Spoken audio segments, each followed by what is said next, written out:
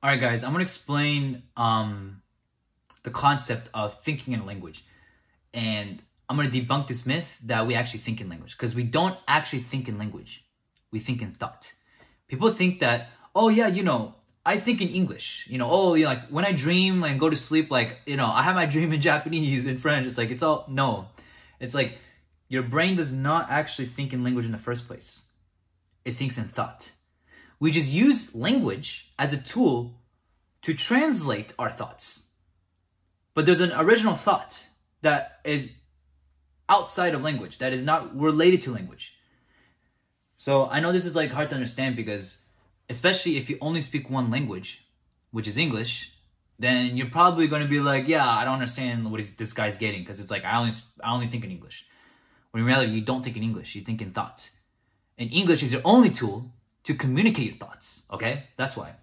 But when you know multiple languages, you start to realize that there's certain words. Like, I know, like, if you speak multiple languages, you understand what I'm saying, but when you learn a new word in a language, or like if there's like a certain word in language, this word doesn't have the same flavor or taste or feeling as a similar word in English, okay?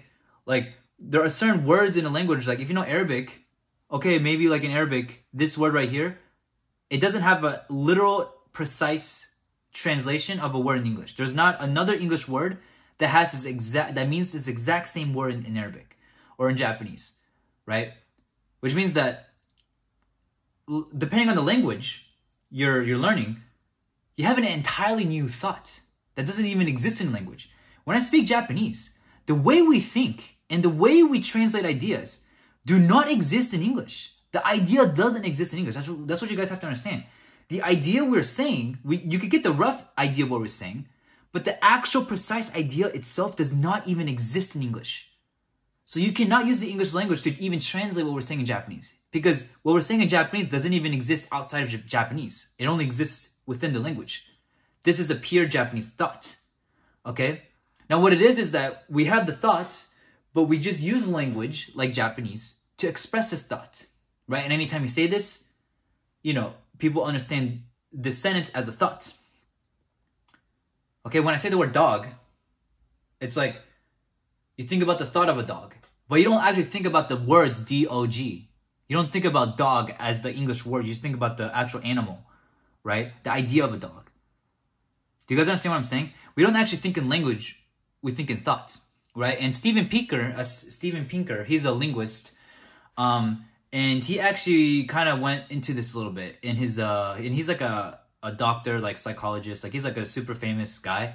But if you read one of his books, I think it's Language Instinct, he touches on this. He says like there's mentalese. So mentalese, it's like, let's say you have Japanese, Chinese, and a mentalese. So mentalese is like, he just made up this word, but mentalese really just means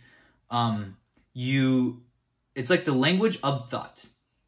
So it's like he just made it up because he just wanted you guys to understand it. So we don't think in Japanese or English, we just think in mentalese, right? Because we have our thoughts that we think, and we just use either the languages we know to translate our thoughts. All right? So that's why, like, when I was in France and I was speaking only French, it was very hard for me to speak English because my entire thought process was already in French. Do you guys understand? Like my thought process and the way I was thinking was entirely in French. Like my brain was like in a French mode. My thoughts were in a French mode. So, but the thoughts were not French themselves. They just originated from the thought. I know it's like hard to explain, but this is like how it is, okay? Because anytime I say something in English, I'm just expressing my thoughts, okay? And you're understanding this as a thought. So anytime I say something, you're just understanding what I'm saying. Why are you understanding what I'm saying? It's because I'm expressing a thought right now. I'm expressing ideas. We think in ideas, we think in thought, we don't think in language. Okay, so people try to, when they're trying to learn a new language, they're like, how can I think in my target language? How can I think in Japanese? Like, I want to learn Japanese, but I want to learn how to think in it. And the reality is, it's unavoidable to think in your original language when you're learning Japanese. If you're trying to learn French or Japanese, you can't think in Japanese in the beginning. Okay, it's hard because you're still using your English software brain to think in English. But over time, what's going to happen is you're going to acquire the Japanese language, like certain phrases of Japanese, to the point where anytime Japanese is spoken, you're going to be able to instantly understand it as meaning, as thought, right? And once you arrive at this level, you have no need to actually even bring English into the equation. You don't have to think in English anymore because you're just understanding the thought in Japanese. Because you're translating it from Japanese sentence straight to thought, straight to meaning. Whereas whereas before, what you were doing is you're translating the Japanese sentence, and then you're translating that into English, and then you understand the English sentence in thought.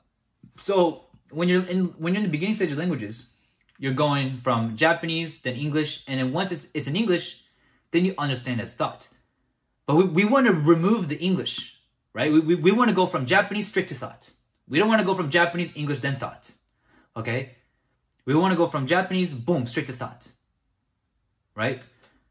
But the reason why you have to use English in order to understand a thought in the beginning is because you haven't acquired enough of the language. So this is unavoidable. But as you keep immersing yourself in language, as you keep, ameliorating your skills and improving Japanese over time, what's going to happen is you're going to end up entirely thinking in Japanese. And by the time you speak to people, you're going to be speaking to people in Japanese thought. So which means that you're going to have a thought, and then you're going to be able to express it in Japanese. It's going to be that easy, guys. And then when someone speaks to you in Japanese, you're going to be able to instantly understand what they're saying. You're going to be able to instantly decode what they're saying in Japanese into meaning in your brain. All right? You're not going to have to even involve English in this process. When you watch an anime, you don't have to involve English at all. You're just going to be able to understand it in Japanese. Okay? And that's what we want to do. But what you guys have to realize is that it's not that we think in Japanese, is that we just use thoughts, we just use language in order to express and understand thoughts. Okay? But the original language is mentalese. What we really think in is mentalese.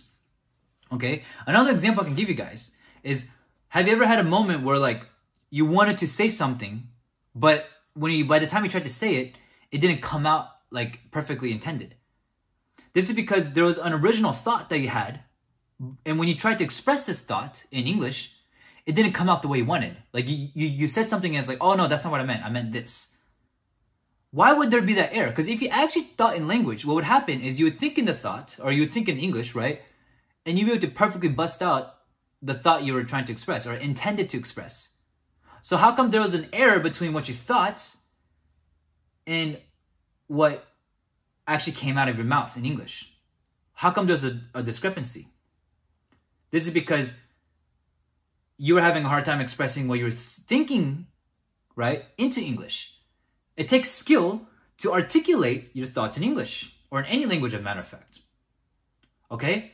This is why you see some people that have all these ideas and these thoughts in their head, but they're not able to actually translate it, and they're not actually able to articulate their thoughts. Right? Because if we actually thought in language, then everyone in the world will be able to perfectly articulate what they're saying, or be able to perfectly articulate and express what they think. If we truly thought in language, that would be the case. But the fact is that we don't. We don't think in language. Okay? We think in thoughts. Okay? That's why some people have trouble articulating their thoughts. It's because they're not able to translate their thoughts into language. We just use language as a translation tool to express our thoughts. That's all it is. That's all language is. All language is just a way to translate our thoughts and understand thoughts. Okay? But some people can't express their thoughts and can't articulate them as well. Because why?